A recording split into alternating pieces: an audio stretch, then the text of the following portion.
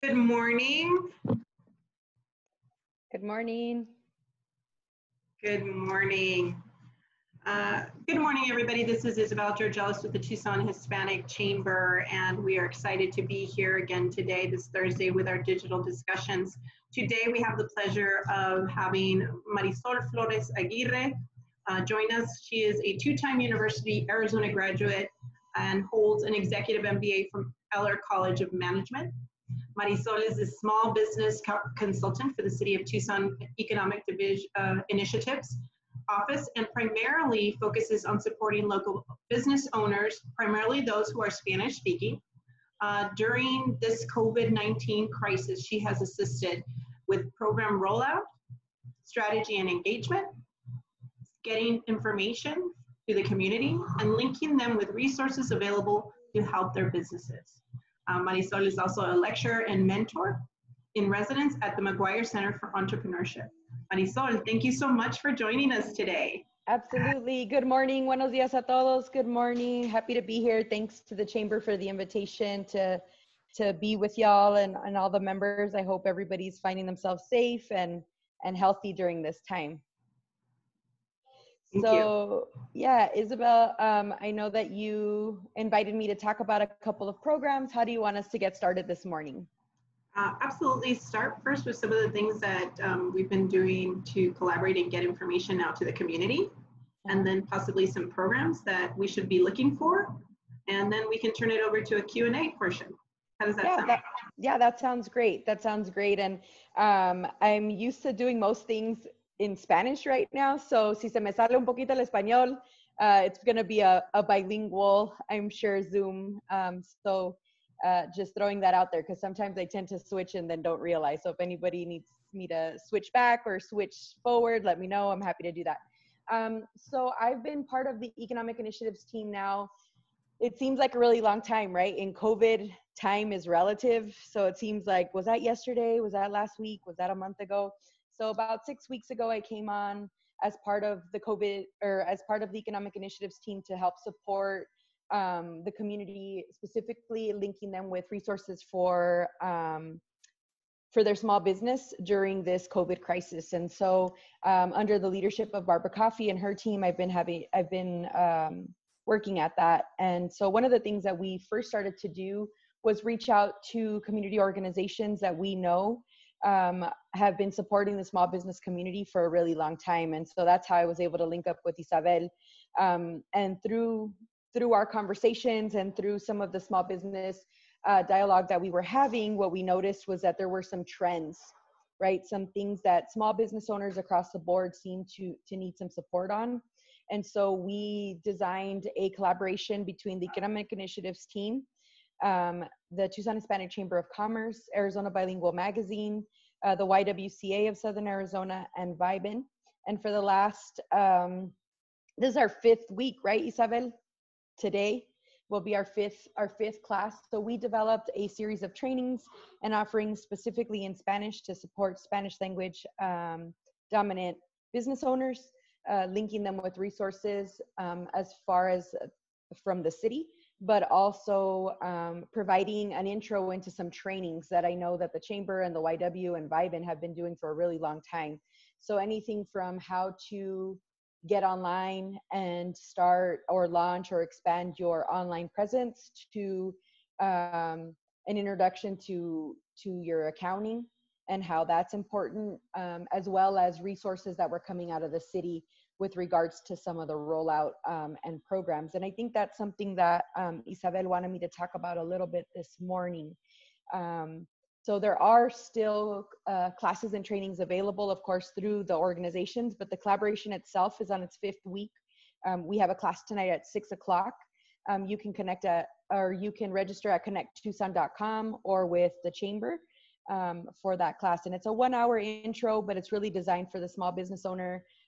It's interactive and gives an opportunity for folks to ask questions. So it's a helpful tool. And that's one of the things that's been super important in this time for small business owners, I know, and for the community at large, right? Some of us feel really disconnected porque nosotros estamos acostumbrados a otra forma de estar. Entonces, being together and and having lunch and taking coffee and doing all of these things that helped create that feeling of community. And so we're having to do it a little differently. So I'm excited to be here today. I have my coffee on my in this really big cup that gets me through. But yeah, just wanted to give a little bit of background on that. Is there anything that I missed there, Isabel?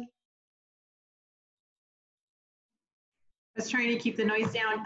Absolutely. No, you really shared a lot of key points. I think what's important is just the opportunity to collaborate. I think has been really good. And when you speak about how we've come together, our efforts and desires to amplify what we're doing, and we really value you're taking the lead on that and leveraging resources that are available through the city of Tucson that I'm not sure everybody is aware of. That is going. Y así como comentaste, para las personas que hablan español, el intento es amplificar lo que se está haciendo y los servicios que están, que pueden utilizar. Así es que gracias por la oportunidad. Thank you. No, same to y'all. And one of the really beautiful things I think that I find in Tucson is that openness to collaboration. We know that as a community, we are a big city, but we're also a tight-knit community. And so being able to get resources to the folks that are in need of those resources, being able to amplify the work that one another is doing, especially during this time, is critical. And so that was one of the major pieces that came together so that this collaboration could happen. And from that, a lot of other things are in the works, this conversation, getting information out to members and so forth. So I'm going to transition now to a couple of points that I've been getting a lot of questions about. And then, of course, turning it over to y'all and being able to answer any questions that I can or commit to getting you the information if I don't have it. Isabel, can I have access to the screen? You're good to go. Okay, give me a second.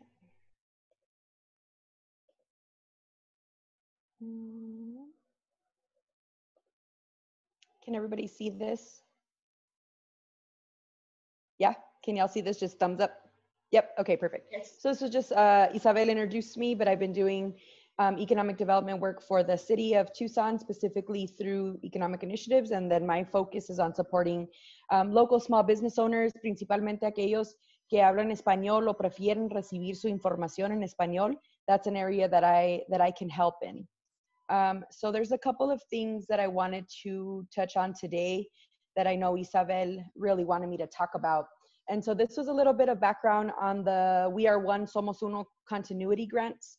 So these funds were part of the COVID-19 CARES federal dollars that the city of Tucson was able to secure. One of the really incredible things about our mayor and city council is that they have been very, very proactive in securing resources for our community. And so not everybody got CARES funds in the same manner, but we were able to get them early on, and we were able to designate them early on to support small business owners. And this is just a fraction of the amount that we received, but it is directly related to economic development and small business support. And so that's why I'm talking about it today. So let me make sure. Yep. So $5.5 million was allocated through the mayor and council to 3 independent, we can say independent partners. So they identified this pool of money that they wanted to be able to activate in the community and get out to community members in need. And so prior to that, there was $1 million that was approved by the mayor and council to support small businesses. These were the loan funds, right? The initial $1 million was designated to support local small business owners. En la cantidad de $1 million era la cantidad completa de los fondos. And so that $1 million, for folks that are curious, that are asking about it, that's currently under review. So that was the money that was being dispersed by BDFC. And so if you applied as a small business owner for those funds, that application process is now closed. and those applications are under review. And so folks in that queue are just waiting for the announcement of what's going to happen and who got identified and those kind of things. So we're currently waiting for that. The other 5.5 million that I just talked about really briefly, this was a separate fund that came after the $1 million. So there was a $2 million designated for small business relief, individual and family relief funds. These are for folks who either lost their job or it's become very difficult for them to pay their mortgage, their rent, buy groceries, daycare, that kind of stuff, really meant to support and supplement the family and the household. That fund of money is $3 million. And then a nonprofit relief fund is for nonprofits to continue operating, and that's $500,000. And so those funds were essentially approved within the last month and will start to roll out.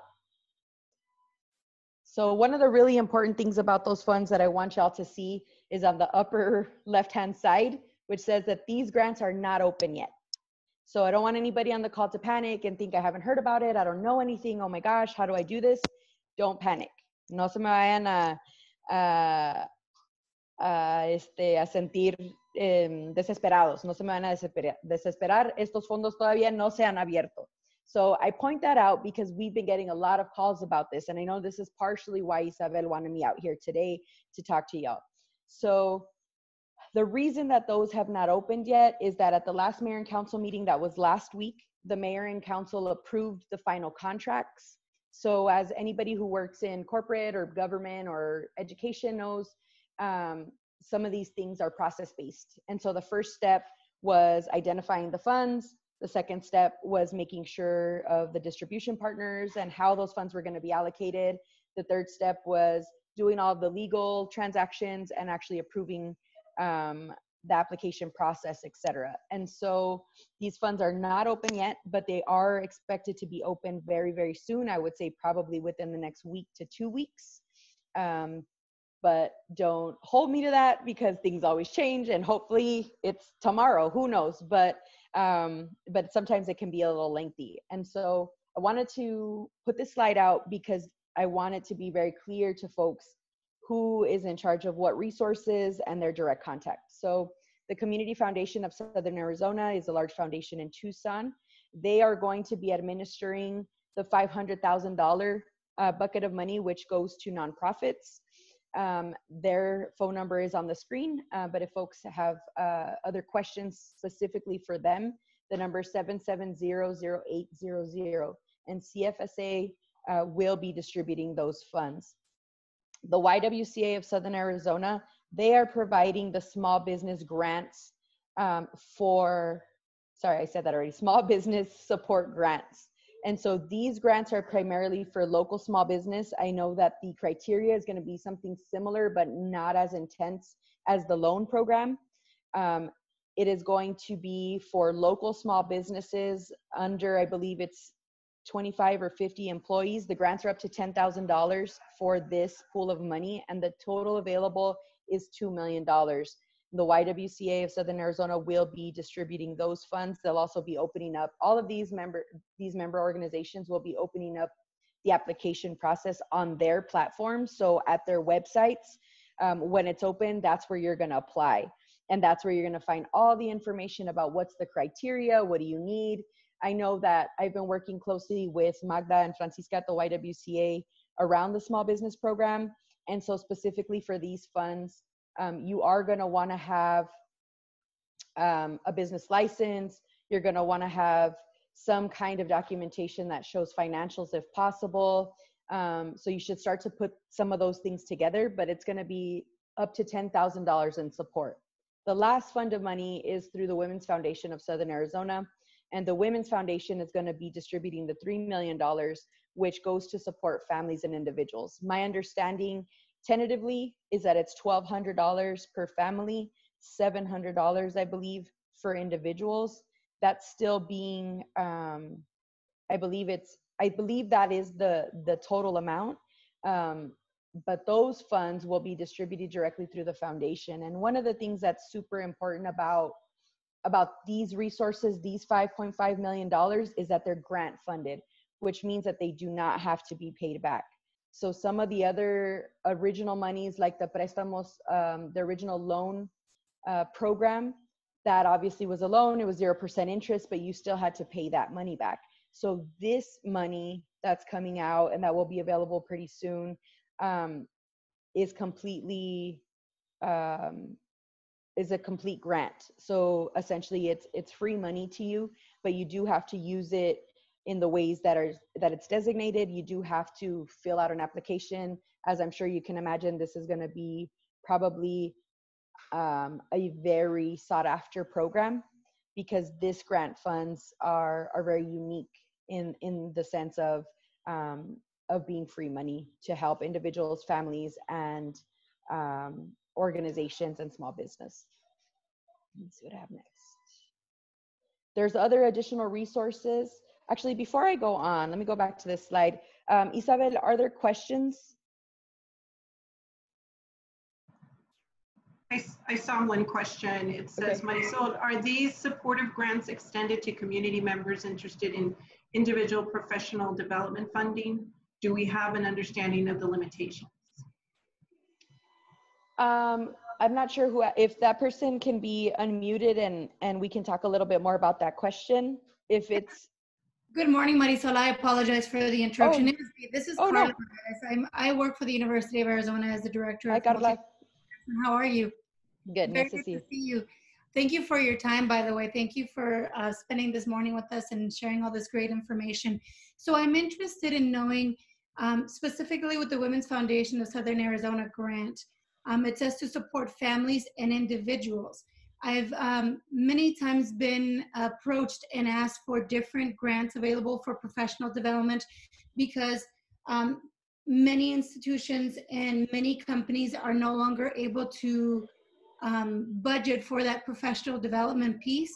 But that is such an integral part in the success of any individual on a personal level and as a whole, from a team perspective. So I'm wondering if this is something that individuals can apply for professional development.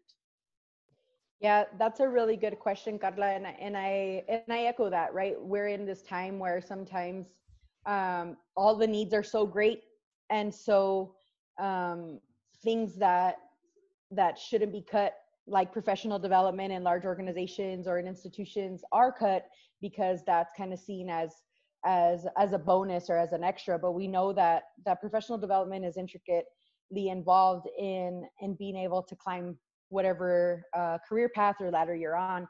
From my understanding, these funds are essentially emergency relief funds. So the spirit of these funds is really to support the most vulnerable in our community. And so we know that that if you look at the way that the PPP funds, for example, or the EDIL funds were distributed at a federal level, you had really large corporations taking advantage of these funds, and the spirit of those funds was supposed to support mom and pop, right?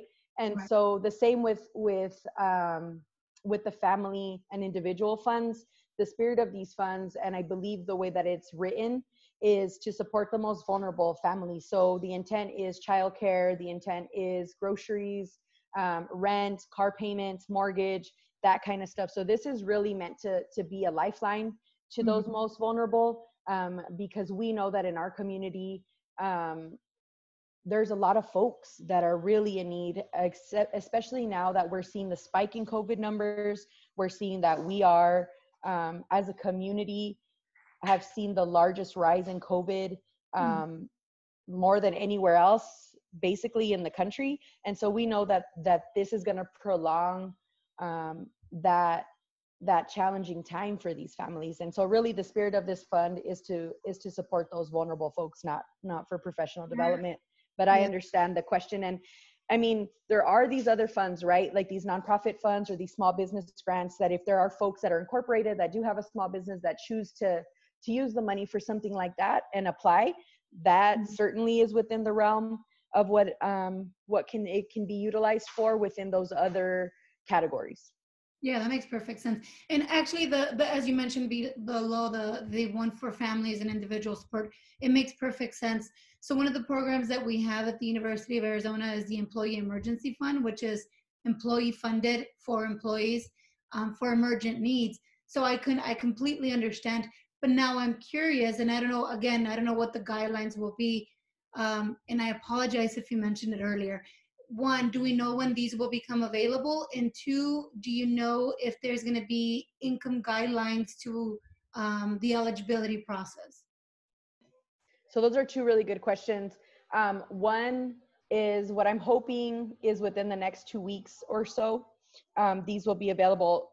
Mayor and council has approved the funds. Now the next step is finalizing all the legal documentation. These are federal funds. So as folks know, even though they're grant funded, for you as the recipient of the funds, you still have some criteria that you have to meet. There's some things that you still have to report to make sure that when the city reports back on how these care funds were utilized, we're making sure that we utilize them appropriately in the way that they were designed. And so what happens to communities that don't do that is they have to pay the money back. And Right. so that's the hurdle right now, is making sure that all our T's are crossed, all our I's are dotted, so that these funds can start to be rolled out. In terms of the actual guidelines and criteria, I haven't seen the Women's Foundation put out anything regarding like an income threshold or anything like that. I don't know yet, and I think that's the same with all of these any of these buckets of money. Is I saw a general outline, and that's available. And I'm sorry, I should have brought a link to that, but I can send that to you, Isabel, if you want to send that out to folks. It is public record. It was part of the mayor and council's package when they reviewed it, so it's part of the meeting agenda. And that can be downloaded through the city of Tucson, but I'll do that work for y'all, and I'll go get that and then send that to Isabel, and she can get it to you. But there was some general outlines there of what was anticipated. Mm-hmm. But in terms of the actual criteria, the application isn't open. And so until the application process is open, we don't have that content yet. Okay, perfect. Thank you. I'll let you carry on. I don't want to. You're good. Overtake this is what this is for. No, this is exactly what this is for. Thank you for the questions. Yeah, of course. Are there other questions regarding some of these funds? Yes, actually, one more. You mentioned that this is for the vulnerable community. When this opens up, is it all going to be restricted to online applications, or will people be able, who maybe aren't set up for it, be able to apply in person, or will it be offices that are facilitating this?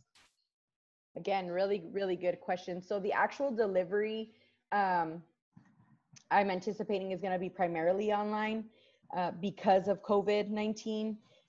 But we do understand that there are limitations to that. So one of the things that we can do is follow up with some of the organizations that are going to be implementing this, and double check those things. So for example, with some of the other loan programs that had happened beforehand, we have a small business support line number where folks could call, and we help link them up if an application needed to be done over the phone, if they needed to have some translation or interpretation services.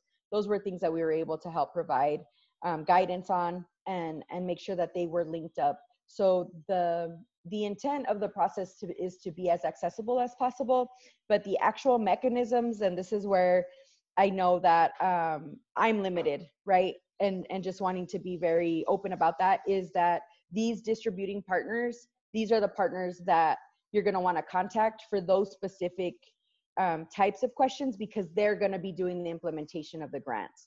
So today I wanted to make sure that everybody knew who was distributing funds, how much was going to be available, the intent of those funds, and then how to get in contact with them. On that note, we do have a small business navigator helpline. The number is 837-4100. This is a City of Tucson line. It's an economic initiatives. It's an economic initiatives team. And essentially, this is for anybody who has questions related to really any City of Tucson business support needs. And so if this is licensing, if this is procurement, if this is any of the new programs that are coming out where you say, you know what, I don't remember who was doing what and I need to talk to somebody, you can call us there. Son completamente bilingüe, el equipo que está disponible por parte de la ciudad, entonces ellos te pueden ayudar a navegar los diferentes recursos. So that's really what this helpline is for.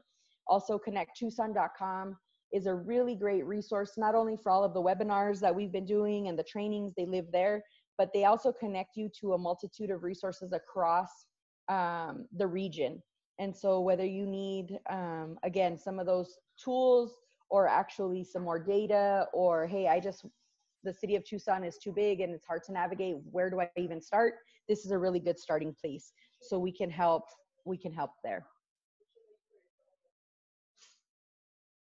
And I think there's other questions coming in. So yeah, I'm happy to answer what I can.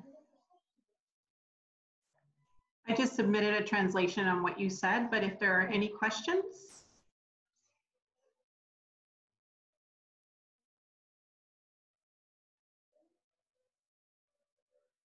I have one other question for you, Marisol. Can they find this information on social media? Is it being placed out there and amplified? So it will be. So like I said, we're ahead of the curve here. So thank you, Isabel, for offering that, because I think sometimes what happens is that because we don't have all of the information or everything's not open yet, sometimes we hold back on getting people prepared. And I know that part of your intention today was to make sure that people were listening out for these resources that are to come. And so once these are open, you're going to want to follow these organizations. Again, YWCA, Community Foundation, Women's Foundation. Follow these folks on social media, track them, whatever your social media platform is, whether, I think most of these are very active on Facebook, but you know, some folks have Twitter, some folks have Instagram. Follow them because that's going to be a good place to get informed. Look at their website. That's another spot where most of the applications I'm anticipating are going to roll out of. And then of course I provided their phone numbers. So leaving them messages and just finding out, you know, where they are in the process so that you can be ready when these open up. And just continue to be proactive in that. Of course, there's a limit. Sometimes we don't have all the information. I know that I've been touching base with them to make sure that I'm aware, so that as soon as I know, y'all will know. But sometimes the community knows before we do, and so it's good to keep on it. We have one other question, which is the communication to the South Side or Spanish-speaking community. Is there a planned translation, I'm assuming, that will be sent out so that these services are available and they're aware? Absolutely. So my primary focus has been to support Spanish-speaking entrepreneurs in the Spanish-speaking community. So some of the things that I've already done and the Economic Initiatives team has already began, as well as the mayor's office. The mayor's office has been very communicative with regards to these funds, is sending out press releases. I know posting on social media. The mayor's office specifically is very, very active on Instagram and on Facebook and getting out this information so that as many community members as possible know that this is coming. But we also know that in our community, a lot of times this face-to-face is the most important thing, right? La comadre que me dijo que estos fondos ya se van a abrir, that's more important than hearing from alguien de la ciudad me dijo que no sé qué. It's more important that opportunities like this are critical, because we know that your networks are the place where most people are going to find that information. And so some of the things that are super helpful for us is, if you see it, share it, repost it, talk to folks about it, because you can help us get the word out, and your networks are going to have a reach that we don't always have. And so we have a really big platform as part of the city. We have been intentional about making sure that this partnership is open and people are aware of it, pero siempre hay huecos en ese esfuerzo. Entonces, nosotros estamos haciendo lo más que podamos para que la gente sepa acerca de estos recursos, pero aún si ustedes nos pueden ayudar en amplificar ese mensaje, the more help, the better. And so, yes, we have been active on social media. We have been active sending out press releases. We're doing engagements like this. We will be doing, as soon as this is open, and the registration process is open, we have a few interviews lined up. So it will be radio, social media, that kind of stuff to help get the word out. Marisol, Mande. yo podría ayudar porque yo visito mucho a los negocios, salones de belleza, todos los negocios allá en el sur. Yo podría ayudar si me dan flyers, llevar personalmente a la gente y explicarles, porque mucha gente no tiene el tiempo o no están en las redes sociales. Y estos dueños de negocios, los pequeños allá en el sur, necesitan mucha ayuda en esa cuestión de darles, como dicen, en la mano, Sí, ayudarles a darles orientación en todo esto, porque sí necesitan la ayuda de estos préstamos o de esta ayuda para sus negocios. Sí, los subsidios. Yeah. So, quiero que sea muy claro que este programa específicamente son subsidios, son dávidas que se van a entregar que no se tienen que volver a pagar. El programa anterior sí era un préstamo y estos ya están cerrados y ya van a comenzar a dar información acerca de quién recibió esos préstamos.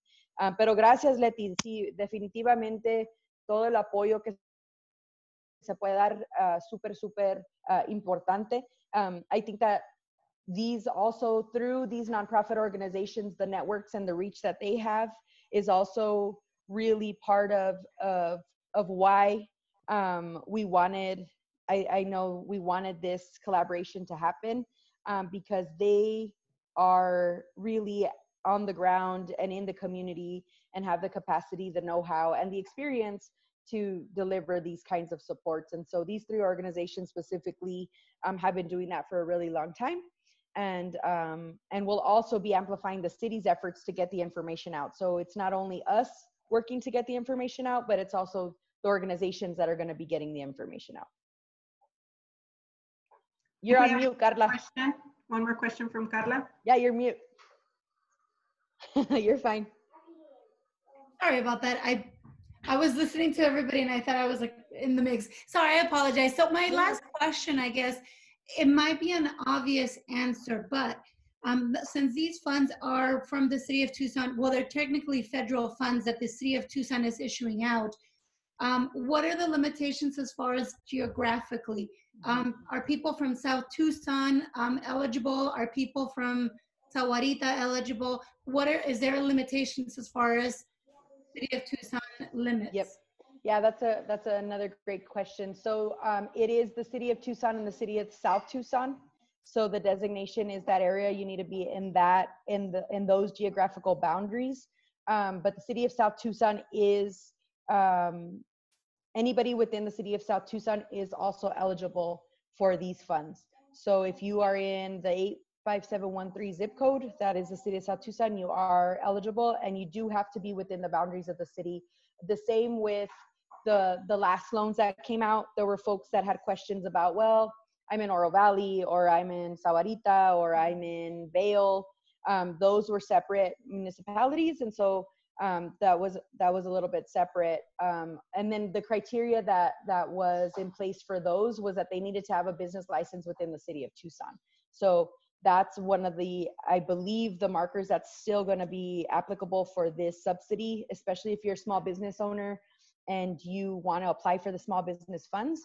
Then your service area can extend beyond the city of South Tucson, or the city of Tucson, I believe, but your licensing should be and needs to be within the city. Perfect. All right, Yeah, great. good question. Yeah.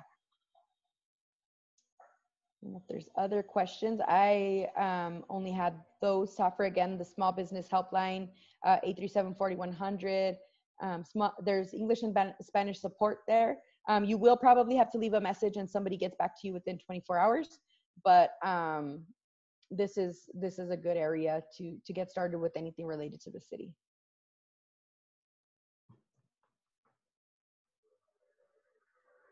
Do we have any questions? There's been some very good dialogue so far. Yeah, there's been some great questions. Thank you for that. No.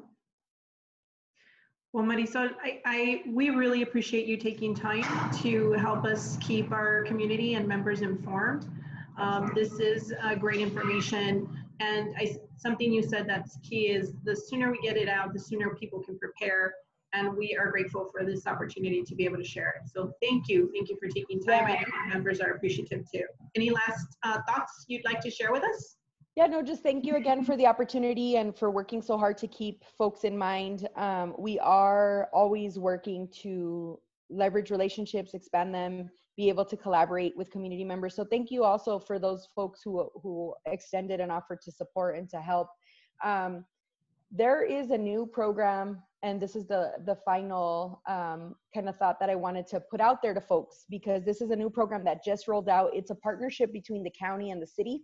It's called Hound, HOWND, and it's out of, the company's out of Tempe in the Phoenix area, but the Hound program is specifically designed to support small business owners in a buy now, use later kind of way. So it's essentially a gift card or coupon program that is designed to help small businesses immediately. And so the Hound application, and I mean, when I say application, I mean like the Hound app, not like a physical application, but the Hound app is up, it's open. You can get it on our website, connecttucson.com, and you can look there. It's called My Hound.